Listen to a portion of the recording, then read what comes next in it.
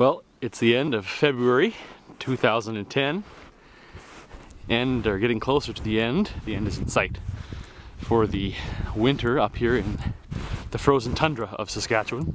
And what do geocachers do in the wintertime? Well, there's always coyote hunting, there's always dreaming about geocaching, and then there's also getting ready for the next season of geocaching.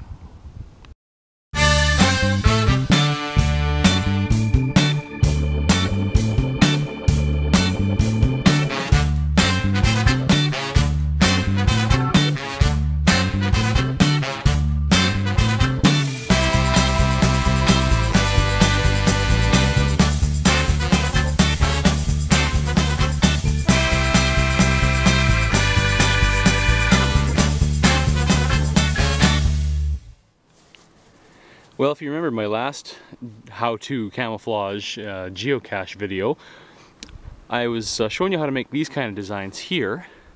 Something similar to this, or probably this kind of pattern there.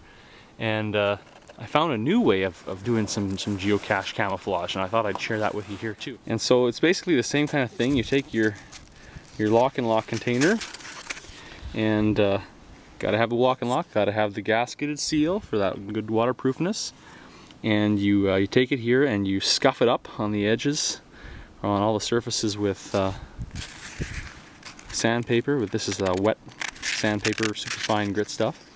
And you get this all scuffed up so the paint adheres to it. And then we'll take it to the next step.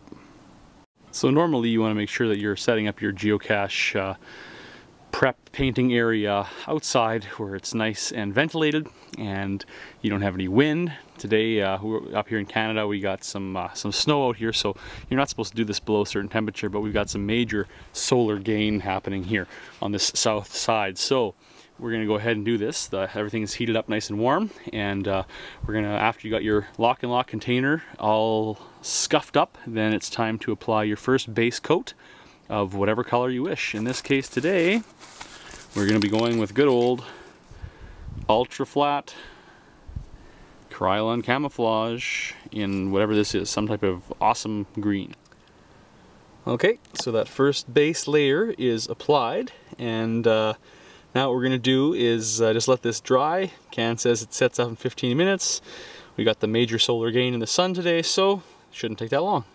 So while we're still waiting for that geocache container to set up and dry, I just thought I'd talk a little bit more about this technique for this new method.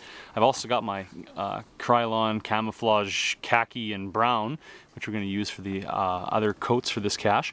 But the technique is really cool. What you do is you take Peli Moulante or cling wrap, and what you do is you rip off a piece enough to cover the cache container, and then what you do is you spray on a real thick coat of these other colors after your base coat, and then you use the saran wrap to cover over the cache container, and you can put your designs into it, your camouflage pattern moving around the paint, and then you pull off the saran wrap, and it leaves this really cool camouflage pattern. And so I'll show you what that looks like. Alright, so after you get your second coats on of whatever colors you wish, whatever diagonal pattern you want to go with, then you, while it's still wet and thick, put the paint on pretty thick, then you wrap it up with this with the saran wrap here. Okay, and cover it all over the container. And then what's going to happen is that you can kind of get the idea. When you pull the saran wrap off, the outside of the container is going to have a really kind of neat design. And the cool part about this is you can kind of work it in and kind of be creative in terms of what kind of, you know, pattern and color you want to put on this using the saran wrap.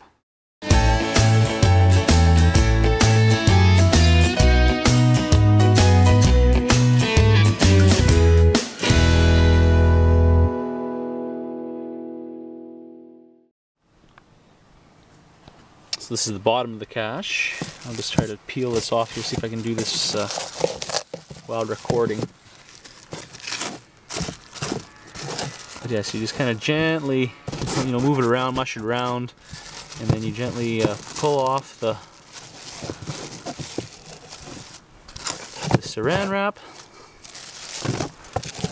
and then it leaves these kind of really cool camouflage pattern underneath.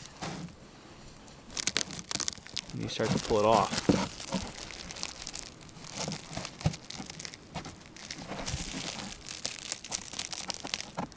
Kind of neat, eh?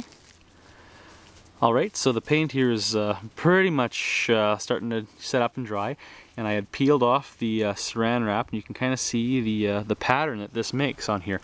I'll hold it up with a backlight here, and you can see through it in this case, but the pattern that it gives it for camouflage is pretty cool. So this is what this ends up looking like. You kind of have this really neat pattern all over it. If you use different colors, you'll pick those all up as they mesh and intermingle. I think it would look really cool on like an ammo box or something that has a real solid base color already on it.